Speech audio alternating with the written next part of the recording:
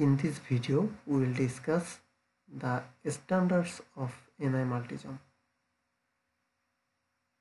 There are two resistors. They are same, but their symbols are different. Why? Because this one is in an ANSI standard and this one is in IEC standard. These two components are same, but their symbols are not same because they are in different standards. So let's check how to change the standards. At first, option, global option, components, symbol standard, ANSI standards, IEC standards. Let's check ANSI standards.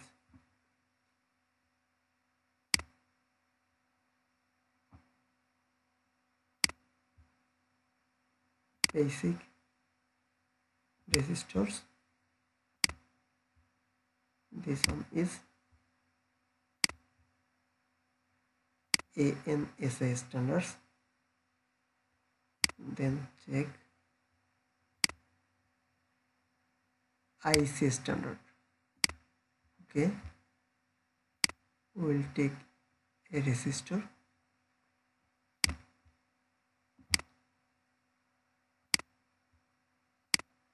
IEC standard.